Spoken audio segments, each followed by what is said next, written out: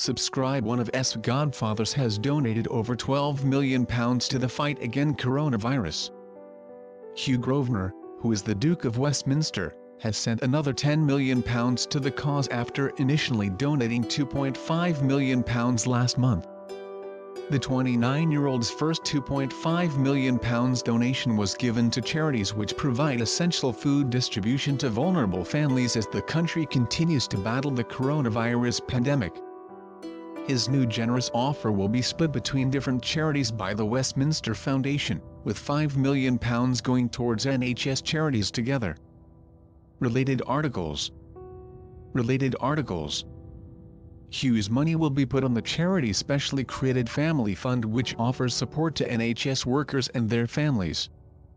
Another £3 million will go towards national medical research and development linked to coronavirus, while the additional £2 million will be split between charities providing support for people on the front line who will feel the long-term effects of the crisis both economically and socially. He said in a statement of his new donation, "On behalf of my family and everyone at the Grosvenor estate, I want to say a huge thank you to all our amazing NHS staff and everyone providing critical frontline services. We are all humbled and incredibly grateful that you are working tirelessly to keep us safe and keep the country functioning. NHS staff and key workers don't work in isolation. They have children and families whose health and well-being will also be highly impacted by this crisis. As they keep us safe, I want to help provide as much support to them and their families as we can. You can now get OK magazine delivered through your letterbox for the unbeatable price of 13 editions for just £13, or free for 14 days on tablet.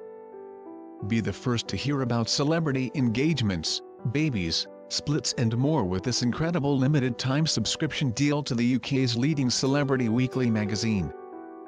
These amazing offers mean you won't have to miss out on your favorite read during the ongoing crisis.